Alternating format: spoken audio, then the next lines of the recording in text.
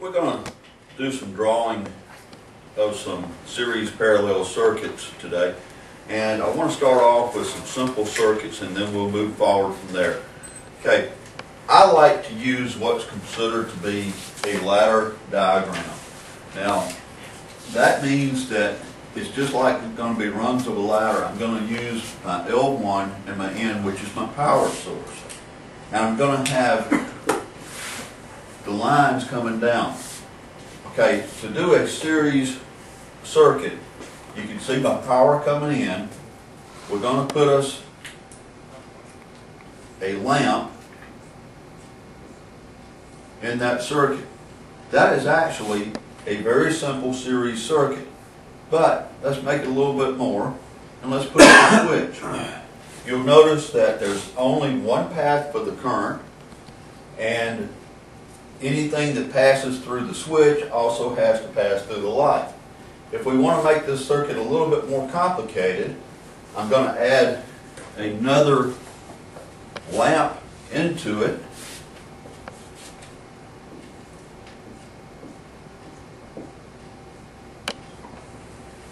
Now I would have two lamps in series, or two loads in series. Now, once again, you can see that anything that passes out of the L1 current-wise has to go through both loads and back to the neutral. Now, when we say series parallel, we combine both of those. But let's do parallel first so that we have an understanding of a parallel circuit.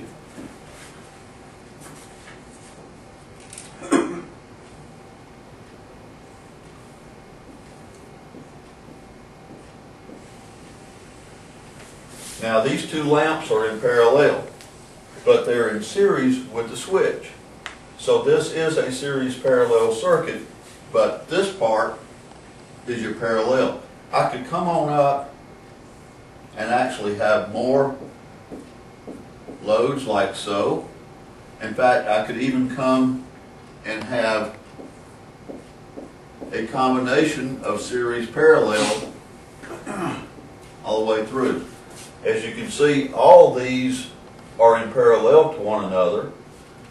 These two lamps are in series with one another, but they're in parallel to the others, with all of them being in series with the switch. You may have actually more than one switch or more than one control in a circuit. You can see that I have a normally closed contact at that particular point, but it is also in series with these loads. We may actually have other devices.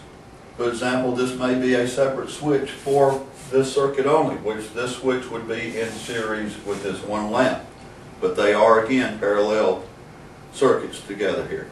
Now, we're going to break this down a little bit more in our next video, but don't let series parallel confuse you. Every circuit out here has some sort of series parallel combination. Our lights in the room, for example, these lights are in parallel to one another, but in series with the switch. The switch operates all the lamps in the room.